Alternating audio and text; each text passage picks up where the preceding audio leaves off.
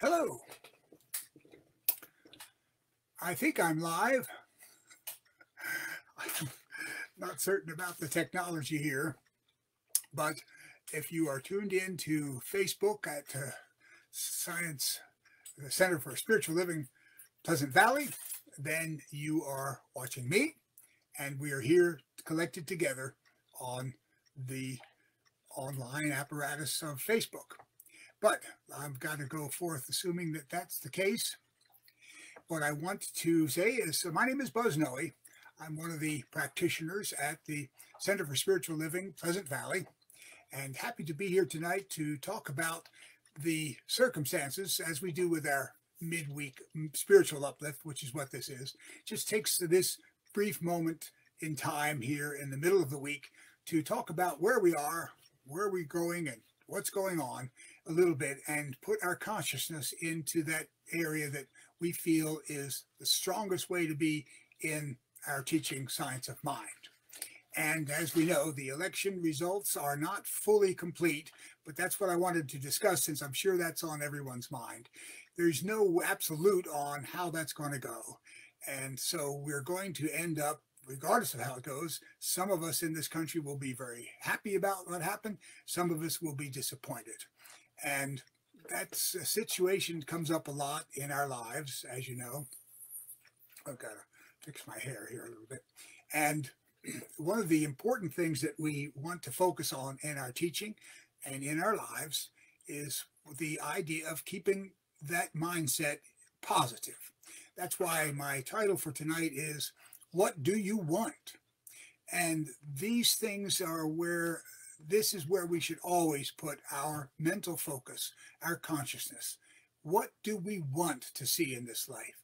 And get away from that idea of, oh, I don't want this to happen, I don't want that to happen, because there's several things involved, but one of them is certainly that our mind, our consciousness is going out into the universe and creating things. It's manifesting an alteration in the universe.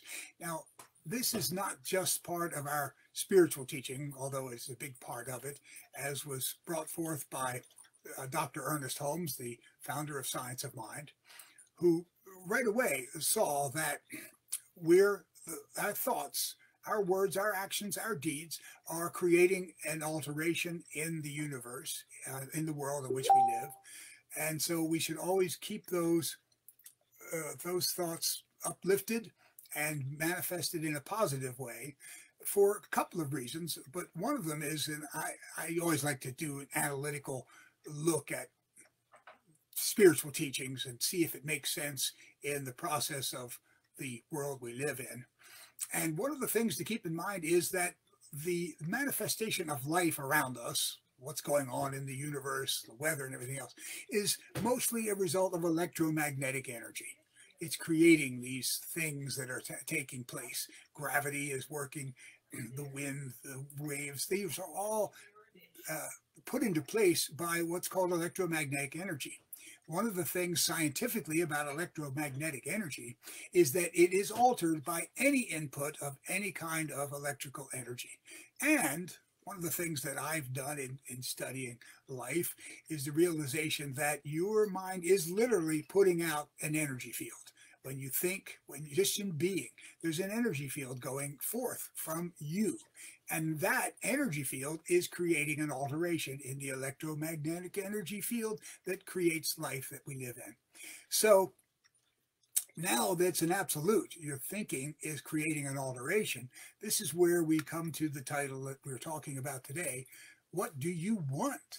Let's put that mind, let's put that alteration out there in the direction that we want to see happen, not which we don't want to see happen. That's why it's better to love something and profess that you are happy to see this occur, as opposed to disappointment and distress and anger that this happened instead of that happened, because remember, your mind is putting that alteration out there. So if you don't want a rainy day, but you have that in your mind, oh, I don't want a rainy day, there's a much more chance of a rainy day manifesting than if you go around saying, I love a sunny day. I really like a sunny day. I know this is going to be a sunny day. That positive energy is going to have much more effect on that electromagnetic energy field and bring forth that sunny day than distress about a rainy or a cloudy day. And this happens with everything that we do and don't want. So once again, back to the election, I know that some of us wanted this and some of us wanted that. Either way, we're going to be very happy that we saw manifest the thing we wanted, or disappointed, distressed, stressed that it didn't. But this is where we have to stop. And this is what our founder and what our teaching says. Stop right there and put that mind into a different focus. Okay, this is where is life. Now, what do we want to see in this life? What do we want to occur out of what is going on right now? And that is where your mindset is going to have much more of an ability to create that energy change, that alteration, to bring things the way you want them as opposed to the way you don't want them. And there's many things that are involved in this concept, because everything in life, I went to Pennsylvania State University. I saw Penn State play Ohio State. I certainly wanted Penn State to win. They certainly didn't. So rather than going, oh, that's too bad, they lose, and then start to think, well, they may not have a chance next time. They may have. My mind is right away with, hey, they will learn their lesson from this game. They're going to make the changes they need to, and we're going to go on and win the next game. Because will I be able to make Penn State win the game? I don't know, but it has a lot more chance of having that occur in my life and manifesting for me than if I went, oh, they're never going to do this and stuff like that. And this is where we need to go from this election. It's going to happen the way it's going to happen. Just keep that mind on the things that you want to occur and what you want to see bring forth and manifest in the life, rather than what you don't, or the depression or the stress that you have from what did occur. And the other thing that we want to bring forth into your mind and keep in mind is bring forth those ideas, those thoughts, those concepts of what you want to happen, motivated by love, appreciation, generosity, compassion, caring for the rest of humanity, the rest of the world, and all of it that is part of this world that we're in. And that is where we are now in a direct communication with God. Because you have to understand the infinity that is God is what is manifesting what's going on in the world at any given time. And that manifestation of what is happening is moving life forward. Now, life is a lot more involved than just us humans. We're part of life, but we are not life. And so things like these fires that happened over all this year and the last few years, forest fires burning out a lot of things and causing us humans to have to move out of the way, actually were put into place, manifested to help nature rebirth, get back into place. More trees will grow where there were ones that were now dead and burning. So life is continuing forward in a positive direction, regardless of how we see it. And we just have to put our mindsets in that same idea, that same direction. This is happening for our better good. The fires are happening to rebuild nature and the forest that we love. And nature, in fact, is a real good place to go out and get in touch with life and how it's going. Because our human situation can kind of rise or fall depending upon what's going on. But nature is always going to be there and always express the beauty and the perfection that we see in life, or that we want to see in life, we want to have manifested in life. Lynn and I were just at Lake Kachuma and enthralled and enrolled in nature and getting into that situation, regardless of what's going on with the election and these things, the politics that are in life. Here is nature in its perfection, And it really does well to get in tune with that and know that it is always there for you, always there for us as humans. We're part of life, we're part of nature. We all can move forward together. So once again, it's keeping those thoughts positive, focused on what you want. I had some other notes here. And that is going to have that much more of a chance for the things that you want to see in life manifest than not. Now, I do want to bring forth a note of caution, because you don't want to express what you want to be something that's going against the positive direction of life. You don't want to see people fail. You don't want to see things occur in a negative way. Do not want those, because that is just not going to be the message that we want to bring forth. That's not going to improve our lives, your life, or anyone else's, to want anything negative to occur for any particular reason. Instead, want the positive things. Want the things that you would most desire, that are going to bring forth that feeling of love, appreciation, cherishment, and treasure that life can be. If you focus on that, you're going to have that much more chance of that occurring. Now, will it occur? Well, this is another little aspect of our human situation that we have to keep in mind. Life is infinite. God is infinite. The universe is infinite. There is no time set for that. You know, we humans have tomorrow and next week and next month. We'd like to see if things occur in that time frame. In the universe, it's infinite. There's no such thing as a week and a month and a day. So if you put something into your mindset that you want to occur next week, and it takes 10 years to get there, in the universe, that is just as much of a manifestation of your thoughts and consciousness as if it occurred next week. So keep in mind, keep that mindset that it's in there, it's what you want, and it's going to occur. You can put a time limit on it, but just know that it has the opportunity to be there at some point in time, regardless of where it is in your particular life. So once again, keep that thought process on the side of what you want to see, on the side of the positive growth aspects of life, not the negative ones, not the down and out ones that we sometimes go there in our human situation. If you see yourself there, if you see yourself in anger, in distress about what's going on, just stop. Know that somewhere in this is a gift. And as you know it is a gift, that is going to manifest that gift much more readily than knowing it's a curse, knowing that this is the worst thing that could ever happen, which is going to add to the manifestation of that. So that's the simple message. Stay positive, keep those thoughts positive, keep that mindset directed on the things that you would want to see based upon, again, love and unity, harmony, compassion, caring. Keep those ideas, your heart in your mind, keep your mind focused on what you want to see happen in life, and you are going to stand a much better chance of that taking place and being there than if you go the other way, angered, distressed, down and out about where you are and what's going on. And again, I think I mentioned, but it also, the more positive your mindset and the more excited you are about life, the more thrilled you are with what's going on, even it may not be exactly what you pictured, that is going to help your brain health and help your physical health, because these things are all better at your immunity system.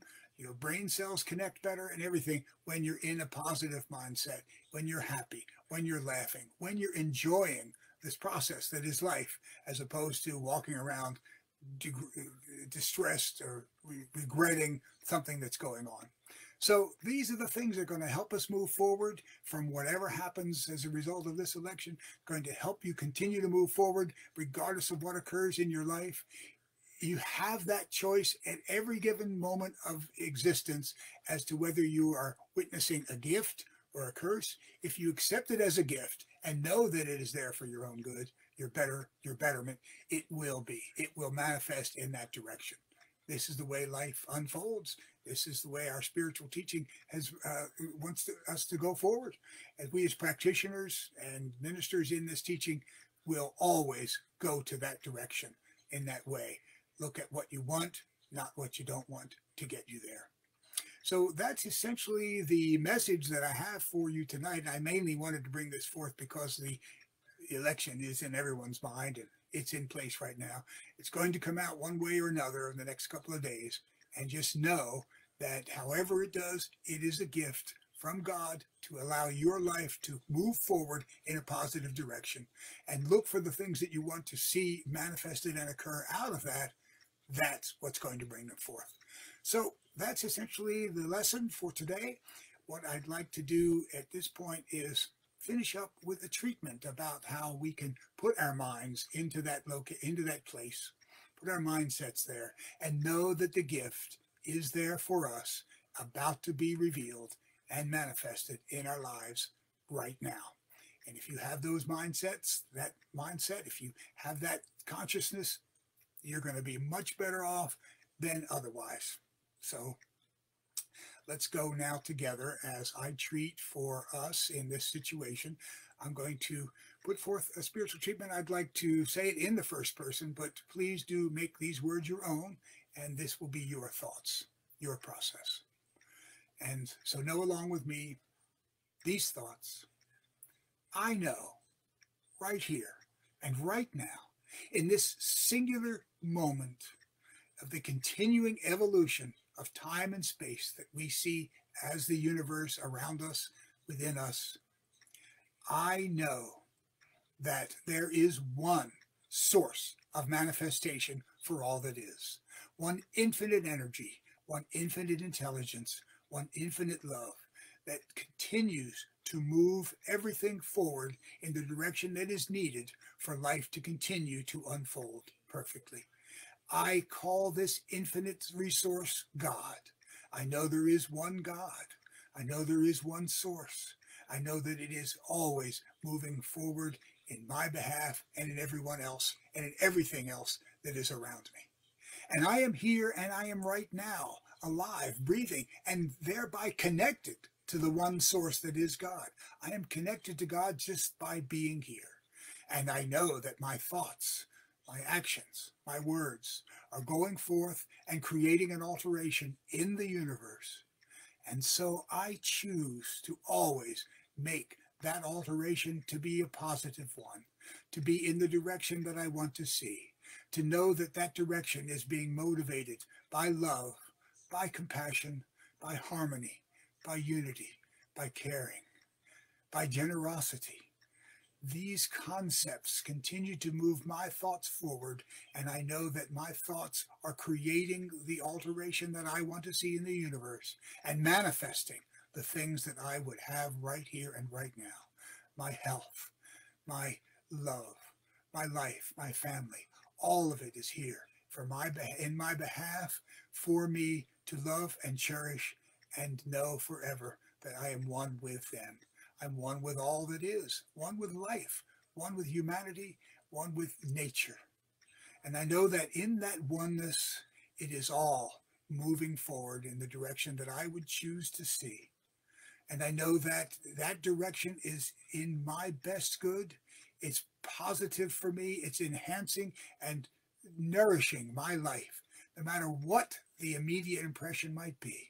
I know that it is ultimately for my benefit. And I go forth with the confidence that this is occurring on a regular basis, as Reverend Betty Ann has put forth, which we all use. I know that as a result, my life is unfolding perfectly, no matter what. It is always my choice to see the gift. I know the gift is there. I know it is there for me. And I thank God for the awareness of this ability to alter and create what I would have in the universe for me and for everyone else.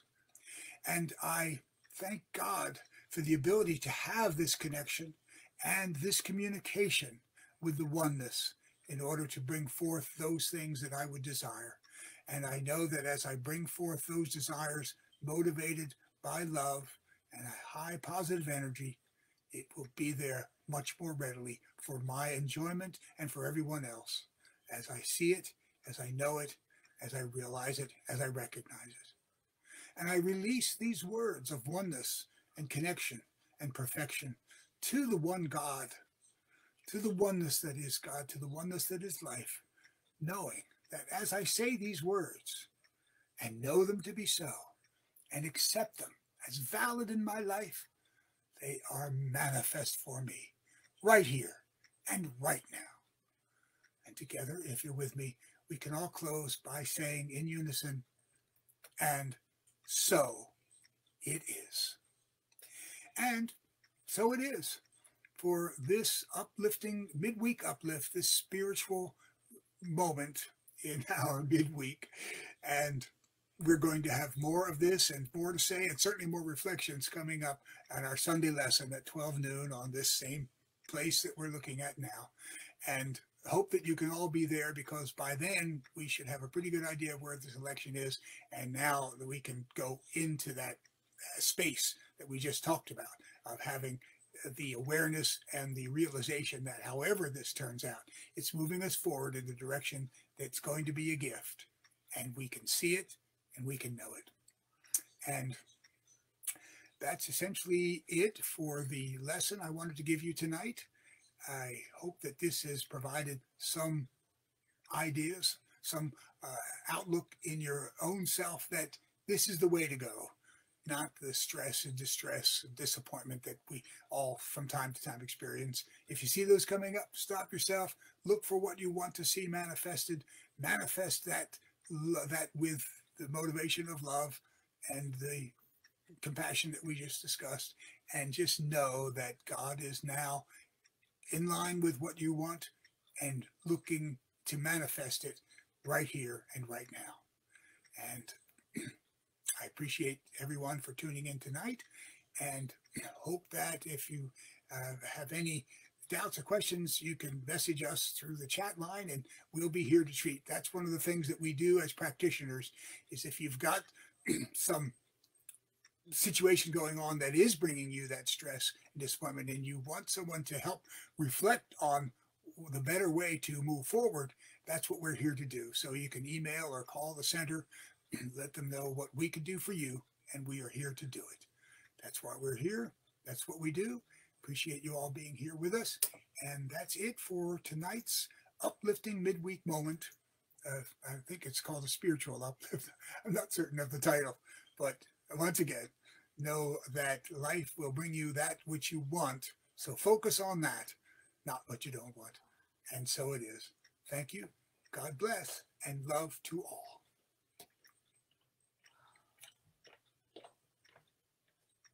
Good night.